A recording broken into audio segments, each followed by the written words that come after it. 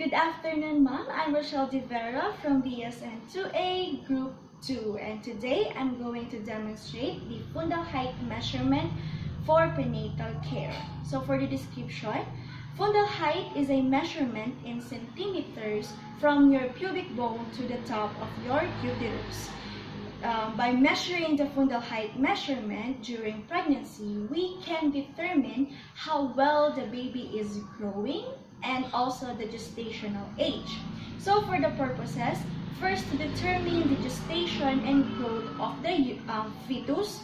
Second is to identify multiple pregnancies, and also if there is a complications during pregnancy like amniotic fluid disorders or a hydatidiform mole and a fetal growth disturbances. So now let's proceed for the preparation. So for the assessment, we need to assess the size of the uterus and also the gestational age of the fetus, like numbers of weeks or months of pregnancies.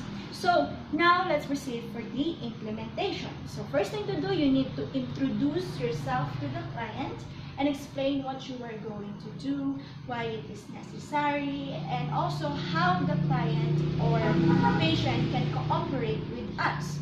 Then encourage the mother to empty the bladder as if she has done that in the last 30 minutes. The rationale there is it has been demonstrated that the fundal height measurement can be 3 centimeters higher at 17 to 20 weeks if the bladder of the mother is full. Then you need to provide the privacy of the patient or client. So if you are in the room, make sure that the door and the window is closed, and if there is a curtain, you need to close the curtain. And then you need to properly treat the client or patient. So and then later on, you need to expose only the abdomen of the mother as if it is the only part that we are going to examine. Do not expose any parts that you are not going to examine. Next is you need to position the mother in a supine position with her knee flexed. And then you can get a small pillow or a rolled towel and then put it under the right buttock of the mother. If the gravid uterus size is more likely to compromise a maternal and also fetal circulation. The rationale there is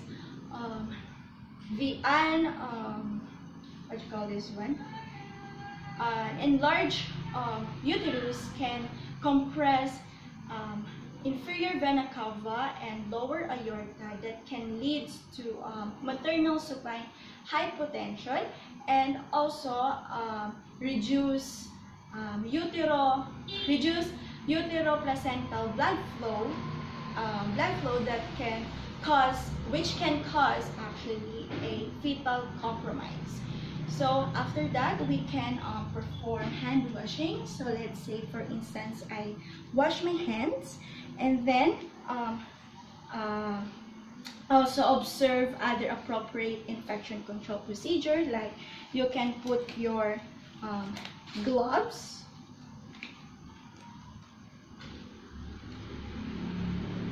and then make sure that your hands are clean and warm. So why is it warm? So warm hands can minimize maternal discomfort, and also can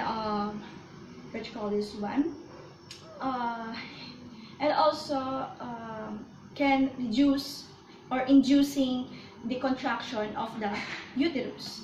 So now let's proceed for the palpation of the abdomen. So you need to palpate the abdomen of the mother to get an accurate information to the uterine fundus. So you can also get the tape measure now and then put the 0 mark, which is in centimeter, to the symphysis pubis.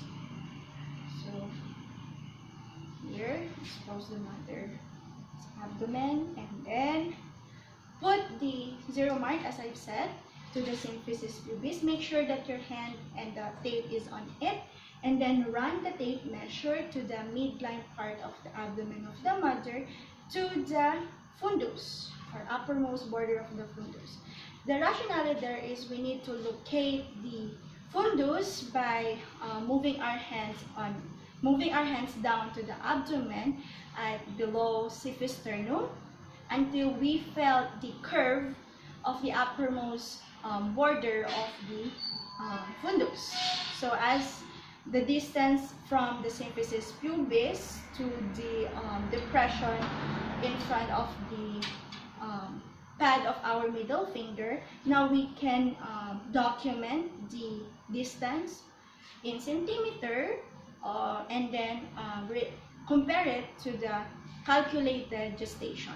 And after that, you can help the mother to cover the abdomen and then help the mother to move in the bed. Then now let's proceed for the evaluation. So for the evaluation, now you can record the metric measurement, and also you can plot it into the growth chart, and also if there's a discrepancy in the size or gestation about less than 2 centimeters, you can discuss it with the obstetric team. And also you can relate to prior assessment data if it is available.